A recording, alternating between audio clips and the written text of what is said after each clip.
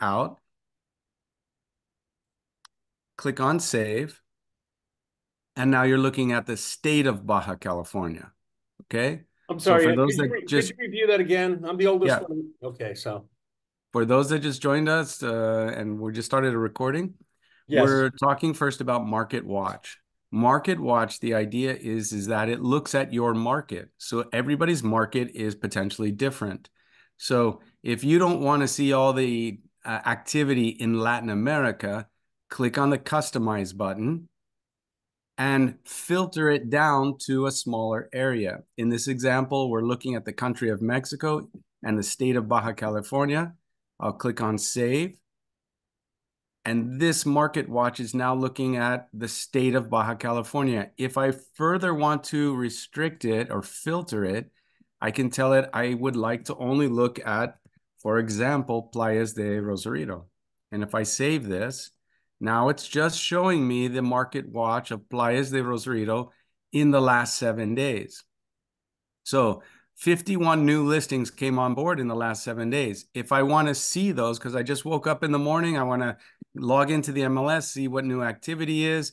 Okay, what new listings? I click on that, and in a second, you can see the listings that have come on board.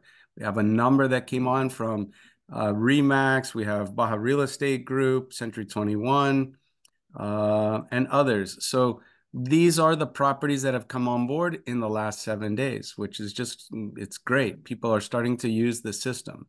Now, at the same time, if I go back here, I could look at the sold because there's 4 properties that sold. So it's interesting. Okay, what sold? So I have some sales here. So it looks like Carol went in and she updated some information, and there were sales that occurred on some of their listings. So that's really great. I can drill in, I can click on the link, see the property, all the information about it. Okay. So that's Market Watch. It's important that you utilize that and customize it to fit whatever your market is. Tijuana, Rosarito, Ensenada, Baja California, etc. Okay. Another thing that I think is real important to show you guys is how to get around quickly. If you look over here on the left, it says my favorite searches.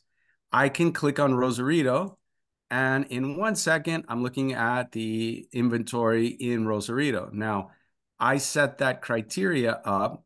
Let's see what I did. I clicked here on criteria to show me all active, closed, expired, pending, withdrawn in the municipality of Playas de Rosarito. There's no price ranges or anything. I could change this and filter this. Let's say I just wanted to show the active properties. And if I get the zoom out of the way, then I can look at the results here.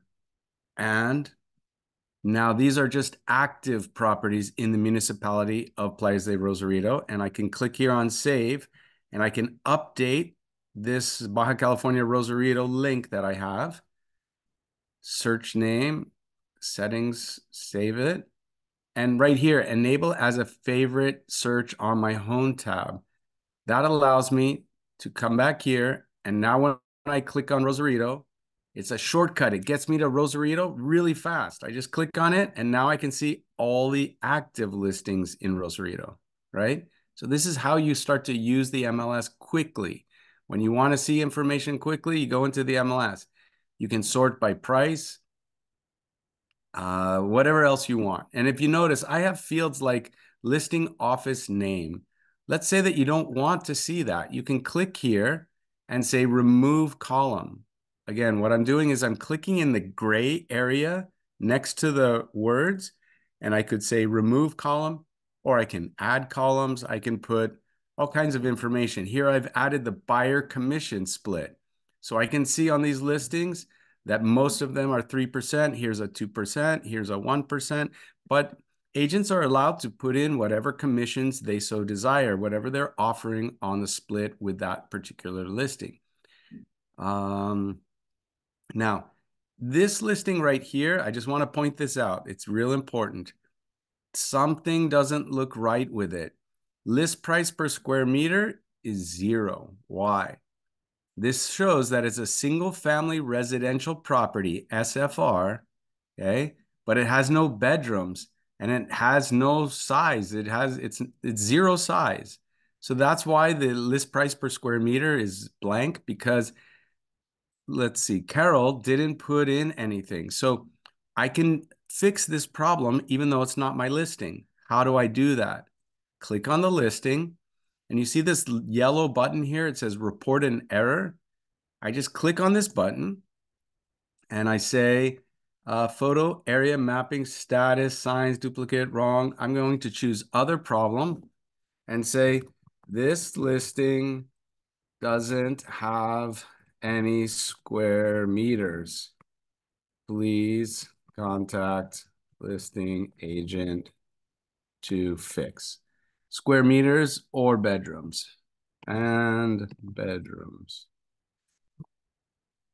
Okay, now I have two choices. I can submit this anonymously if I don't want them to know that it was Ross that submitted it, or I can just click the submit button and it will submit it. I'm just going to click on submit because it doesn't matter to me that it comes with my name, and it tells me your fraction has been sent. So right away, that message just arrived in the support center for OMNI MLS, and the agents there will be in touch with the listing agent here to help them to identify that this is a mistake, a typo, and they need to fix it. And by fixing it, that'll be good for everybody, right? Okay, now, Mervin, you were talking about doing a CMA, a comparative market analysis. Yes. So in order to do a CMA, now that we know how to customize our market watch and do a favorite search, let's do a search. You always have to decide, of the 5 different property types, what kind of property are you trying to do a CMA on? Residential sale, residential lease, commercial sale, commercial lease, or land. For this video, let's just do residential sale. And when you're looking at comparative market analysis, you really want to choose all of the status types here because you're looking for everything. Now, if you want to put in a close date that you only want to see properties closed in the last 180 days, you can specify that 0 to 180. So that's going to give you all closed properties that closed within the last 180 days. Or you could put 360, et cetera, et cetera. Okay. So these are ways that you're able to filter this information. And I also want to point out something as well. Let's see. I'm going to clear here and just do a search. So I'm looking at closed properties and I'm looking Mexico, Baja California.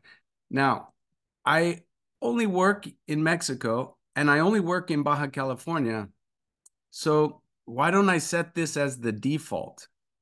So I can choose active, Mexico, Baja California, because normally when I go in, I'm searching for active properties. And I'm going to click on this gear icon right here and choose this first option, set currently selected search criteria as my starting default. What that means is when I go back the next time and I do a search for residential sale, it's already going to default to active properties in Mexico, in Baja California, so I don't have to enter that again. Now, in this case, we're doing a comparative market analysis, so we want to see all the different property types. We see that we have 4,538, but we haven't specified that we want Playas de Rosarito. So we're going to filter it down to Playas de Rosarito. And let's take a look at what kind of results that we have. So we have 618 properties, which is more than what we need. So across the top here, I'm going to go back to my criteria and let's put in the list price. I can enter it in dollars or in pesos. So we'll choose a list price of 150,000 to 250,000. Let's say that's where I think that my customer and their property, it's a good fit. Now, I still have 146 matches. It's probably too many to look at. I could go into that list, but let's further restrict it. Let's say that my customer has a 3-bedroom property. So now I can put 3 plus, and that looks for any properties that have 3 or more bedrooms. And now I can see that I have 64 matches. So now I want to look at the map. So I go into map and I see I have properties here in Rosarito all the way down the coast to El Descanso. But maybe my property is more here in the city, and I don't really want to compare it with properties down in Primo Tapia or El Descanso. So now I'm going to choose one of these different drawing tools, either the circle, the square, the multi-point polygon, or the pen. If I choose the pen, that's nice because when I click on it to select it, I can now freehand draw exactly the area that I care about. And I'm just doing this as an example. Obviously, you would be choosing the area that is specific to what you're trying to compare for your customers, okay? And now I'm going to click on this results tab here. In the results, we now have 23 properties. I have a number of active listings, some closed listings, and some canceled listings. So what I want to do is take a look at these. I'm going to sort by price. Let's see, size. So I'm trying to study the data to look if there's any that don't match what I'm looking for. Okay. Here's one for 300 square meters. Maybe it's too large. It's too big in compared to my property. So I want to identify that one as a property that I'm going to get rid of. Okay. And maybe also this one for 280 square meters. So I'm going to select all the properties and then deselect the ones that I don't want to include. So I'm going to get rid of this one for 300 square meters, and I'm going to get rid of this one for 280 square meters. Okay. Now it's time to start my CMA. So I simply click on the button down below, select my contact of who I want to send the, who the report is for, which language I want to generate the report in. I can put a description, CMA for Ross. Okay. And now basically you're just working across the tabs on the top in order to get to the finish section. So I'll go to pages. And in pages, what's important to notice is you can clear these and then save them later once you get the pages that you really like to include in your CMA. So by expanding the cover, I can see that I have a cover sheet. So I double click on it, it jumps over here. That's great. I need to have a cover sheet. I want to see price adjustments, but there's two. So this one that says USD is the price adjustments in dollars. This one that doesn't is price adjustments in pesos. So as you look at these different options, the ones that don't say USD are in pesos. So if I'm doing a report for an American that speaks English, I would want to simply select all of these reports that are in dollars. And if I don't speak Spanish and I'm always doing reports in English, I can choose those and I'm going to set this as my default. Now I want to include all these static pages, so I just double click on static and it moves them over. And if I want to include a map, I can include the map as well. Once you see the list over here, you can move them by changing the order. Just click on the document that you want to move and either move it up, down, or delete it. Once I have this, I can then click on this option that says set as default. The next time I go to do a CMA, it will use this exact layout, so I don't have to create this every time. Okay, so let's move along.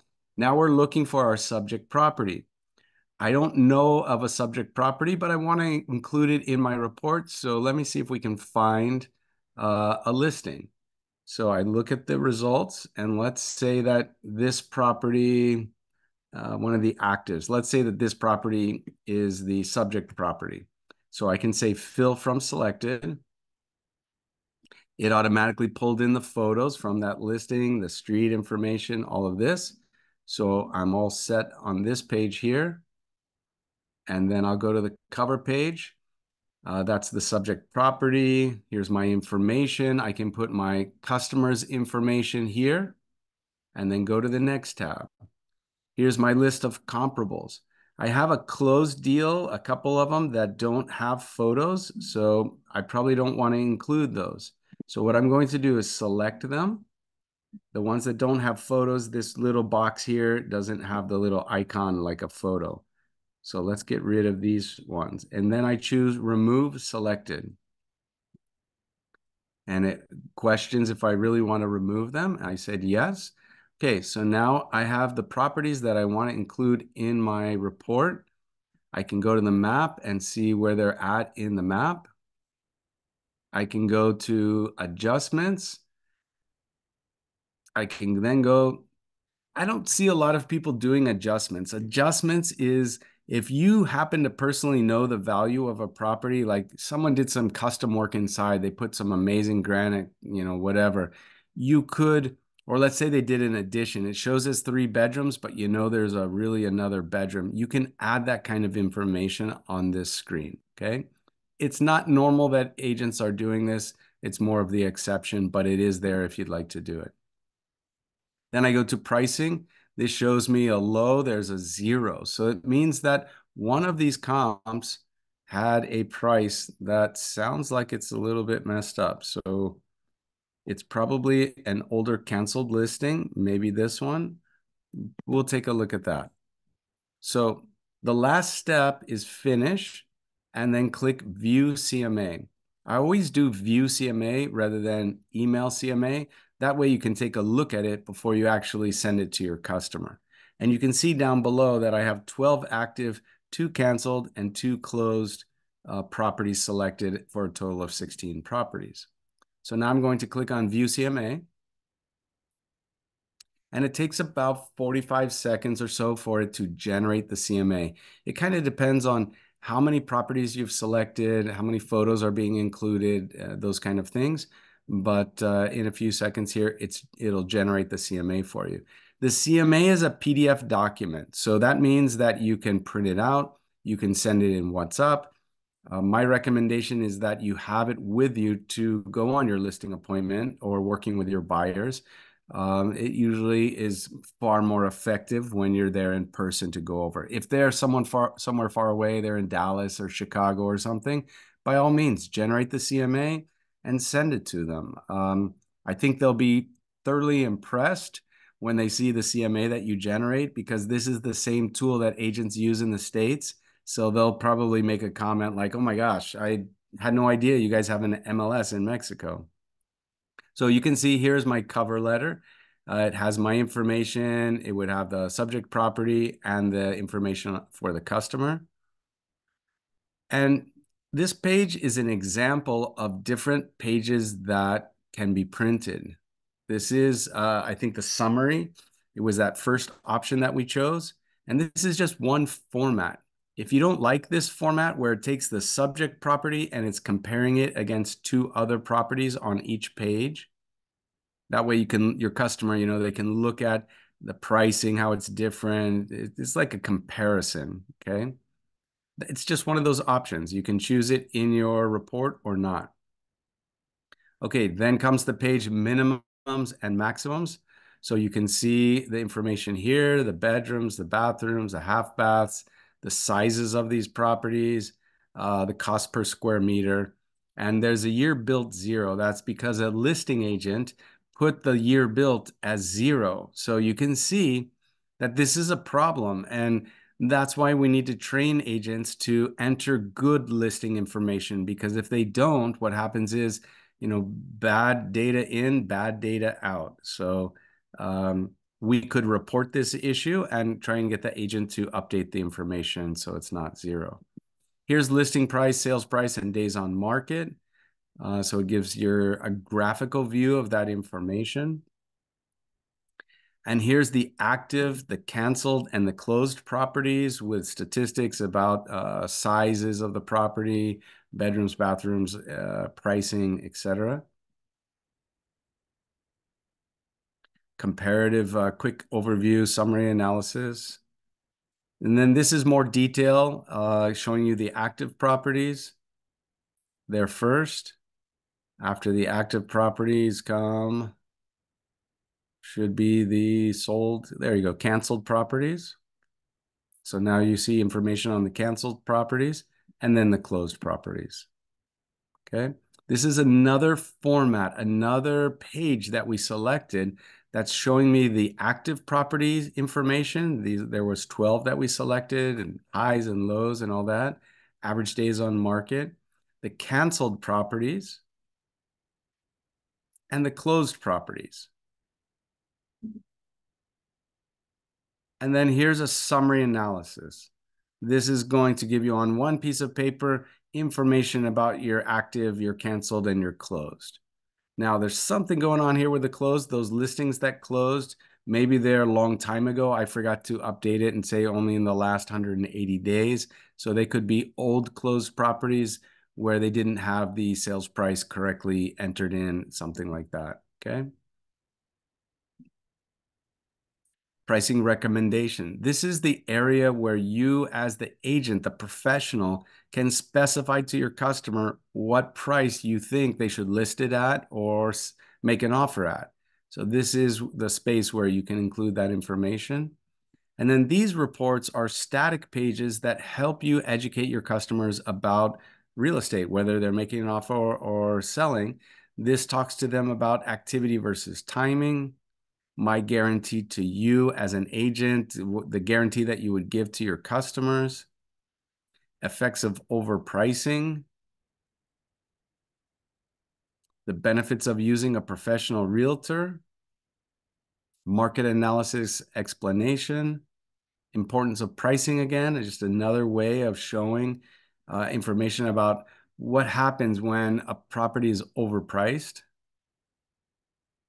Same thing here, seller's desired price, buyer's desired price, helping you to be professional and explain these things to your customers, the pitfalls of overpricing. This slide, I think, is really good, this page, because it talks about the commissions. Many consumers get confused. They think you're making the full 6% or 7% or 8% or whatever it is that you're charging. But this graph helps you to explain, well, it's half and half. It gets split between the listing agent and the selling agent. There's a broker typically involved, and then the agent is the one that gets, a smaller piece down here. Sources of buyers, where do leads come from is what that's talking about.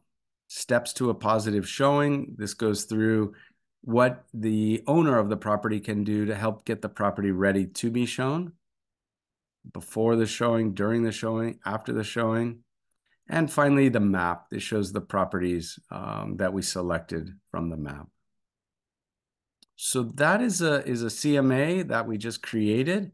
It's very easy and fast to do. I kind of took a long time doing it, but you can do it in 5 minutes or so. The important thing is studying the properties, making sure that you're choosing good comparable properties that fit for what your customer, is either buying or selling.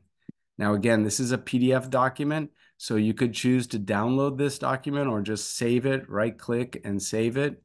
And this is going to allow you to send it to your customers via WhatsApp or email it, et cetera, et cetera. Okay. Mervin, you said to be quick, so I went as fast as I could, and that is how you do a CMA. Okay. And I think when we do it in the future, this is my personal opinion. This is good for us because I haven't a clue. I'm sure Brianna knows more about it than I do. And she probably looked at it twice. I always look at it. So it's, the level of ability of each of us. But Yeah. that was good for me. But I think for the group, what we need to do is that when we do it on a weekly basis, we say this is the theme, this is what we're gonna talk about, and we'll do it in Spanish. And if somebody needs it in English, we do it in English. Or if they want it in English and we do it in Spanish. But I think we need to keep it to like 15 minutes is like the sweet spot for people. It takes 5 minutes for you to get them to where you want them to go. Yep. And then 5 minutes to show them what you want to teach them. And then Okay. 5 minutes to re-examine what you just taught them and then move on. Because Okay. people don't have the attention span of more than 15 minutes anyway. Okay. Yeah, that's super fast.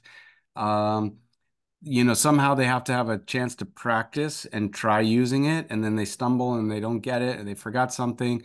And just they have to know that we're here for them, that we're available to help people to learn these products. We have lots of classes online available through the university YouTube website. And as well as our support center is open, normal business hours Monday through Friday and half day on Saturday. And yeah, it's I think it's a great thing that you're doing, Mervin, and I'm very excited to be working with you all to help train and educate the group in MP Rosarito. Okay, it's not just me, it's Esther and Mar.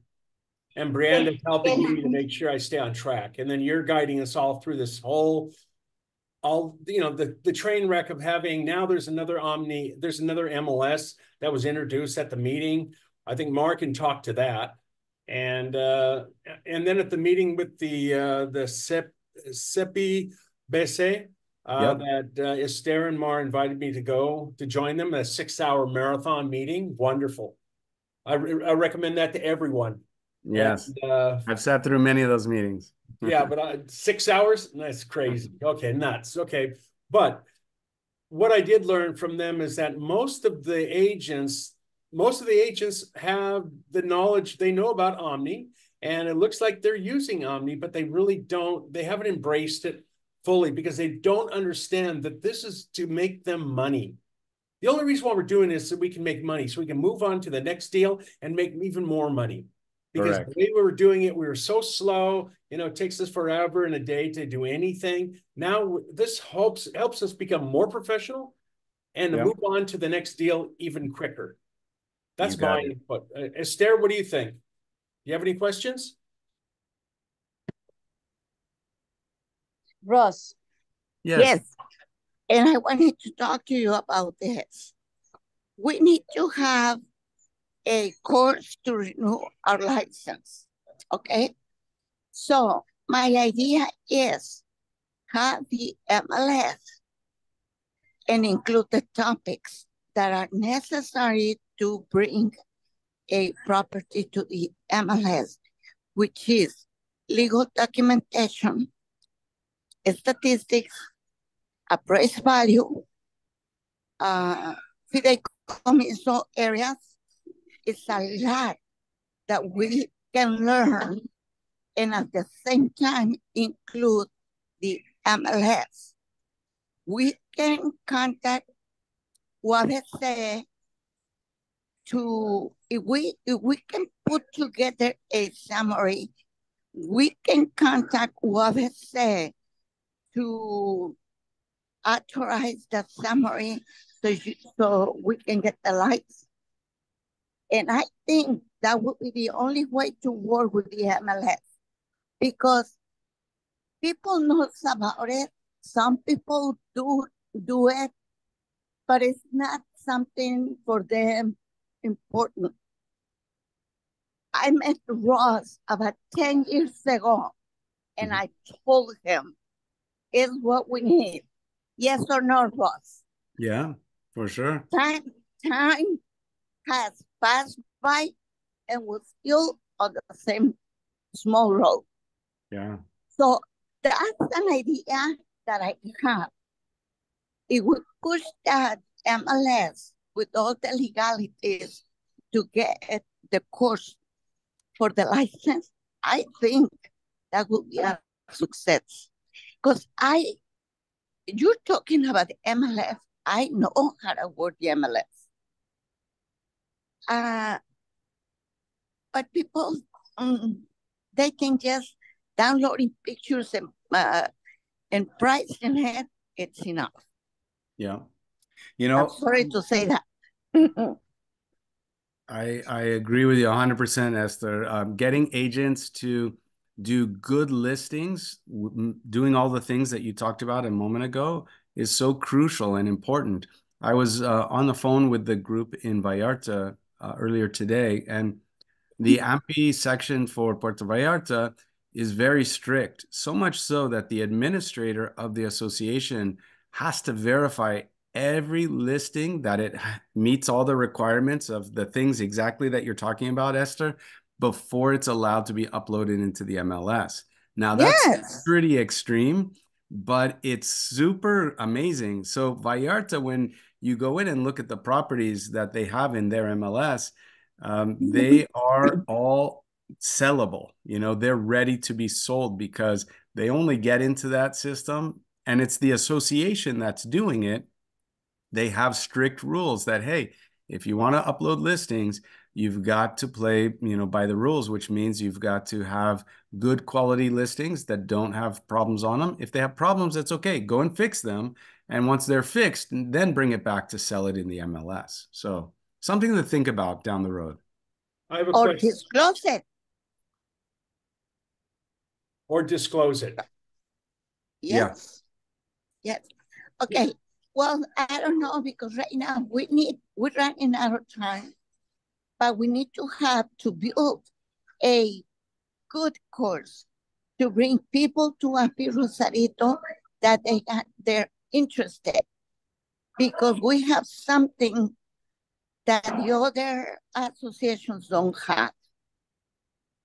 And nobody has this type of product. And I think that would be very important for everybody, including the MLS. With all the regulations, as you mentioned, not so extreme, but create the idea that you're not going to sell any kind of property. It has to be legalized. It has to be sellable. I mean, don't waste your time with this client, please. You know what I'm saying? Yeah. Right. Esther, I agree with you, and I think Mar agrees. Everybody, the thing with this is what we need to show agents that, yeah, they have to bring the right documentation. Now, that's something it's obvious, but sometimes we kind of cut those corners because we want to get the listing in, and for some reason they don't have the information available. But what I would like to do is show people that not only by using OMNI MLS is going to make your life easier, that we've actually generated a deal from it or two because of the CRM, because of the map, because of whatever the reason, and amplify that and make sure the agents know that, hey, Merv, Esther, Mar, Brianda, we all made money just because we used the MLS from OMNI correctly. And we need to do that because we need to get everybody on board with the OMNI MLS in order for us to be able to enforce all the other rules and regulations. As soon as Yeah. What do you think, Mar? Okay. I'm gonna speak in Spanish. Is that okay for you, Ross? Yes? Sí, sí, sí. Okay. Ross, ahorita bueno, la primera pregunta. ¿Cuánto el beneficio de ser un miembro AMPI? Y ya ves que se supone que OVNI está con AMPI. ¿Cuál es el costo? Porque se supone que eran $15. Yo estoy pagando $25.00 cada mes. Entonces, ahorita, bueno, el día de ayer me preguntó Bustamante Business Center cuánto era lo que se pagaba siendo miembro de AMPI. Ellos ahorita pues continúan con nosotros y quieren entrar a OMNI MLS. En la toma de protesta en México, resulta ser que van a firmar una alianza, me parece que el 19 de febrero, por lo que no tengo todavía mucha información, con Flex MLS. Entonces, nosotros en Rosarito ya estamos encaminados con ustedes, con OMNI MLS. A mí sí me gustaría, y la verdad es que estamos impulsando el entrar todos a un MLS para poder compartir nuestras propiedades y moverlas. Entonces, si ya estamos encaminados contigo, Ross, sí me gustaría saber el beneficio que tienen nuestros miembros entrando con OMNI MLS. Creo que habías comentado que había un porcentaje que se iba a Ampi Rosarito. Yo quiero saber si así se ha estado haciendo, cómo si ya le hicieron transferencia a Ampi Rosarito, o sea, de los miembros que ya entramos a OMNI MLS. Me gustaría tener información real de lo que realmente es el costo para quienes están preguntando y que si realmente le están aportando a Ampi Rosarito. Para nosotros es súper importante el que si esto está sucediendo,